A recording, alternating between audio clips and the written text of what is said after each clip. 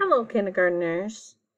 Welcome to another math lesson with Mrs. Martin. Now, we are going to talk about counting on today. That is a math strategy that you do in your brain, okay?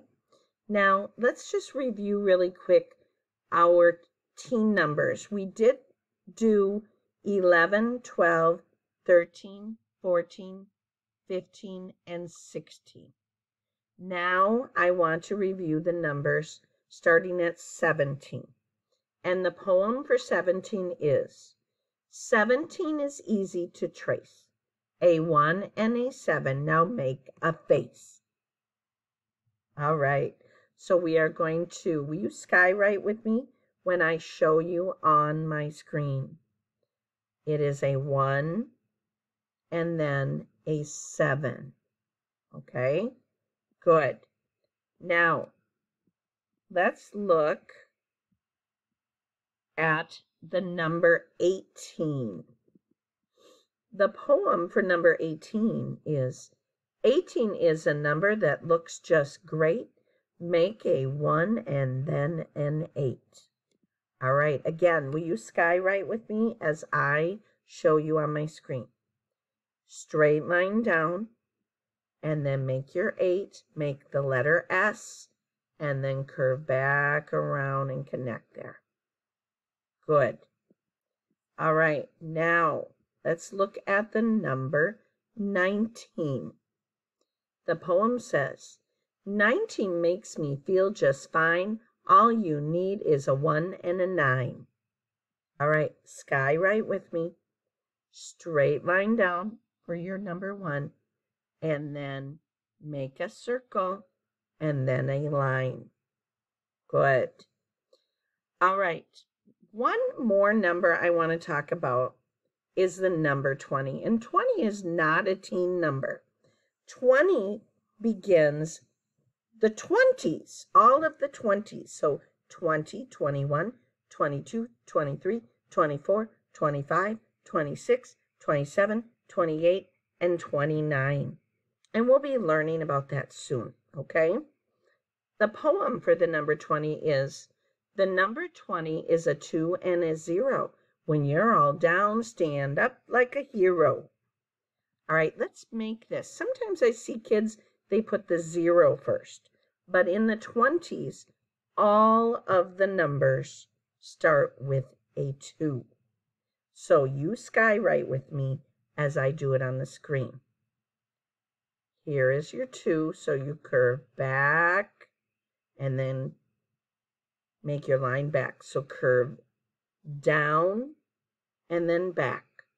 Curve down and then back. And then you're going to make your 0, which is a circle.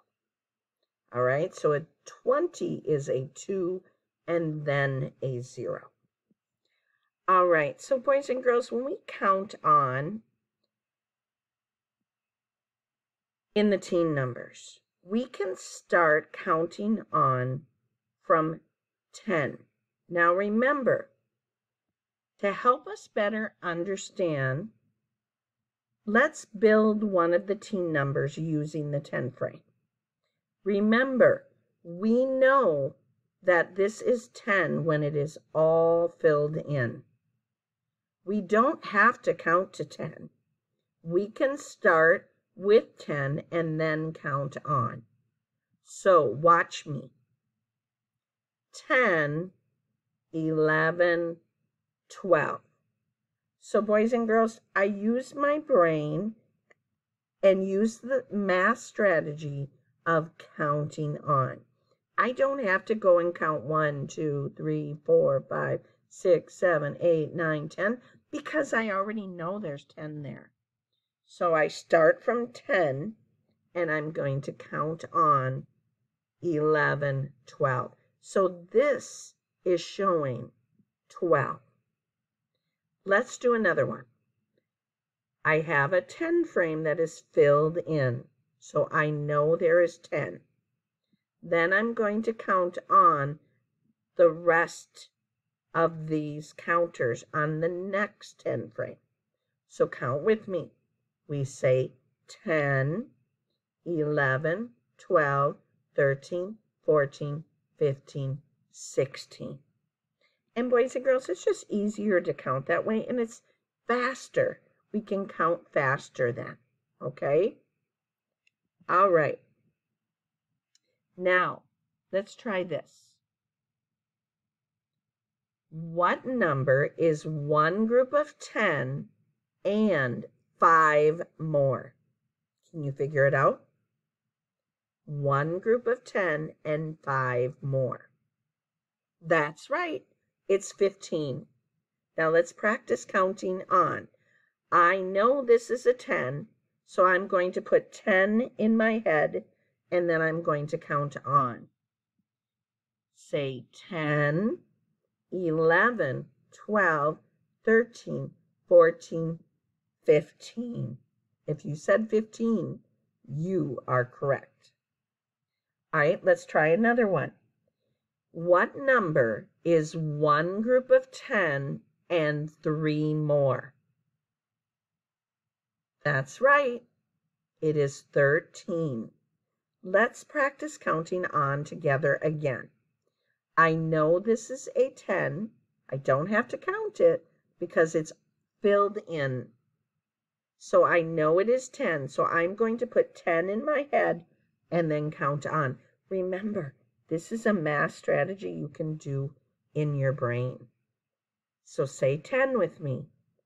10, 11, 12, 13. Very good. Boys and girls, you just counted on. That is a math strategy.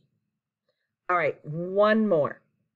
What number is one group of 10 and 4 more?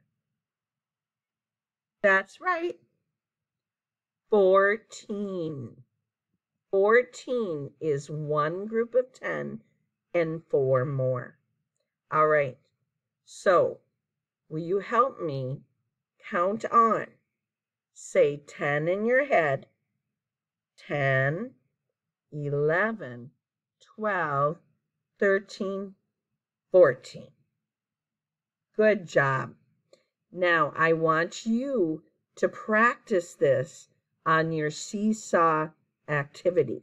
Practice counting on. All right, I will see you soon, mathematicians.